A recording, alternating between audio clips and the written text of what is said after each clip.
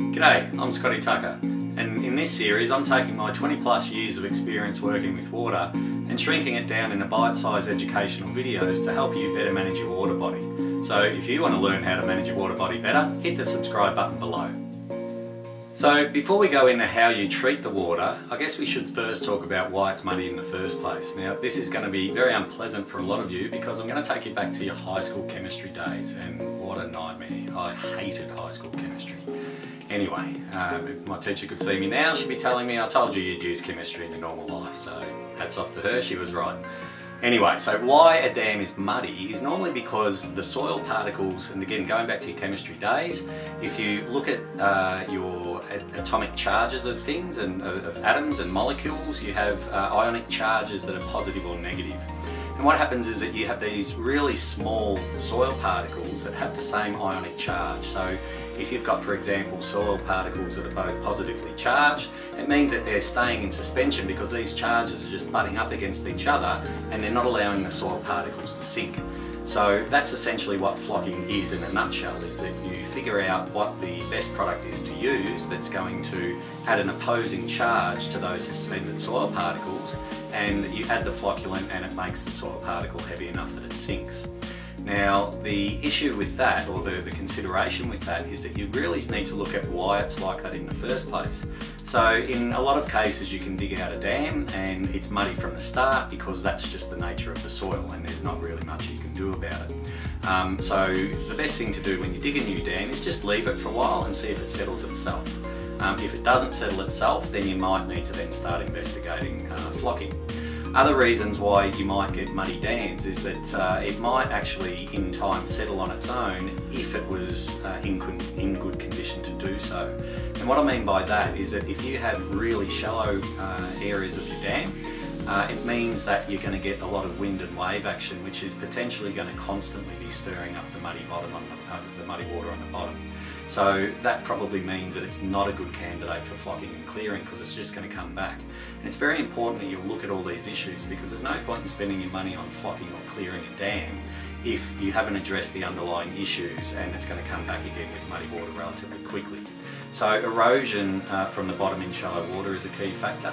Another one is erosion of the banks. So if you have unvegetated or just bare earth banks on the side of the dam, it means that when you get the prevailing wind that's going to be bashing up against that bank, that the soil from the banks is going to start coming back into the water and muddying up the water. And that's also going to potentially cause you issues with erosion. So you should always plant out your banks with non-invasive plant species, or put down riprap, which is basically just gravel, large gravel, sort of fist-sized gravel and larger, so that when the wind and wave action does buffer or batter against your dam, that acts as a buffer and takes the risk of erosion out. Other things that can cause your dam to muddy up are animals. So that can come from stock. If you've got cattle or horses or sheep accessing the dam, you want to keep them out because they're just going to be getting into the dam, stirring up the mud, making your water muddy. But the other thing that they're doing that you don't want going on in your dam is they're crapping everywhere. So that crap, animal crap, is going to eventually lead to pollution problems and encourage algae to grow. So there's going to be other issues there that you need to address when it comes to animals. So the best thing is to keep animals out of the dam and just stick in a little pump. You can get solar pumps now and a water trough, and just let your animals drink from troughs rather than in the dam itself.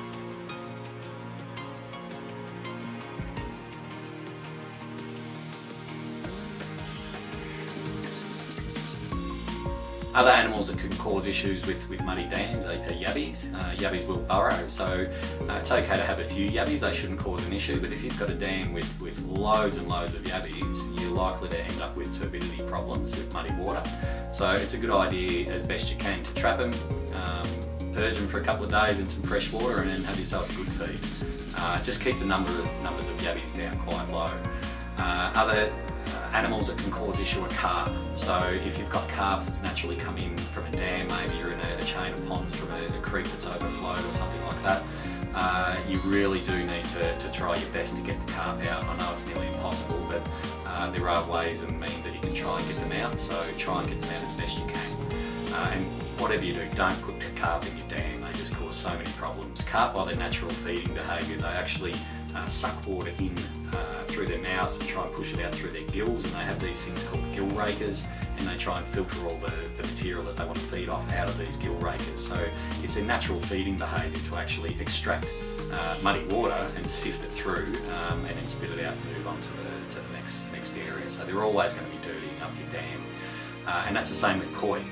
Koi are essentially carp, so you certainly shouldn't stock koi in an earthen dam, because they're also going to breed like rabbits and end up causing you issues further down the track. So, and also when it comes to erosion, you want to make sure that any gullies or streams, wherever the water's coming in, that's also well vegetated or has rocks and riprap, so that it slows down and hopefully lets the soil particles settle out before it hits the dam. So there's some of the things that you need to think about before you go and flock, because like I said, there's no point in flocking if you haven't addressed these issues, and the next big rain that you get, you end up with a bunch of muddy water again.